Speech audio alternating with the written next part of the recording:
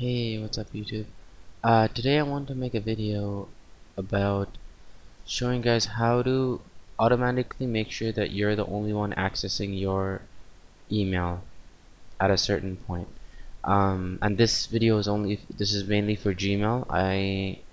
I'm currently not sure if there's any other, if this function is available in Outlook or Hotmail or Yahoo, all these other email clients. I don't know if it exists on it, but I know Gmail has it, so that's why I want to show you guys this video. So to get started, right now I'm signed in here on Google Chrome on my main computer, and then let's say I'm signed in. I've signed in here on my Internet Explorer as well. So I'll go ahead and sign in. This is my email, by the way, so if you guys want to shoot me an email, you're free to send it to me. Oops, that's not my email actually. Okay, so there, now I'm signed in here as well. So let this is basically if you've signed in multiple places. Let's say you signed in on, I am signed in on this browser, I'm signed in on this browser, I'm signed in, let's assume this virtual machine that I have of Windows 8.1. Let's assume this virtual machine is another computer somewhere. Maybe I signed in at a friend's house and I forgot to sign out. So using this ability that I'm going to show you, what this allows you to do is it automatically signs you out of every other location that you've signed in on. Maybe you're not aware of it, maybe some hacker has your email. You can automatically sign everybody out except just the browser that you're using right now. So let me sign in here on this computer too. This virtual machine I'm running right now is Windows 8.1. If you guys haven't seen my video of how to download Windows 8.1 preview for free and to install it on a virtual machine, definitely go and check that out. So yeah, now I'm signed in on 3 places. You'll see here I'm signed in on my virtual machine, I'm signed in here on my Internet Explorer, and I'm signed in here on my Chrome. So let's say I only want to be signed in on Chrome. I want to automatically sign out of all the other places. How do you do that?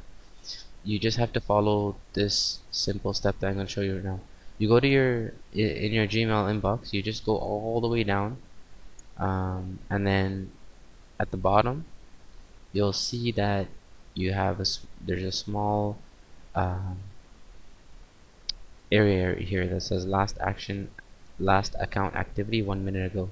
So click on details, and then it shows you all the different areas that you're logged in on, the different IPs. So it says I'm logged in on 2 other browsers.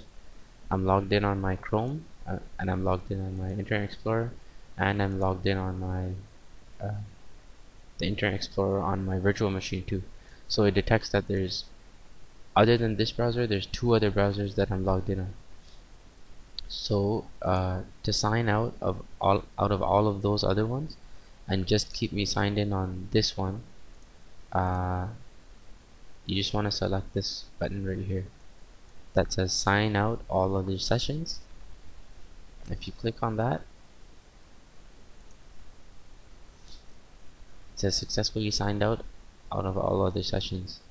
So now if you see, like, let's go back to Internet Explorer, let's check here, let's refresh the page, let's see if we're still logged in. Boom, I'm logged out. I didn't even click, I didn't do anything, all I did was just click sign out of all of the sessions and I'm logged out of Internet Explorer. Let's check our virtual machine, are we still logged in? Refresh the page and boom, we're logged out of here as well. And let's go back to our main Chrome here and we'll refresh the page. I'm still logged in. So as you can see, using this method you can log yourself out of all other instances, all other computers, all other browsers, and just have this one browser that you're using, keep this open and keep this logged in.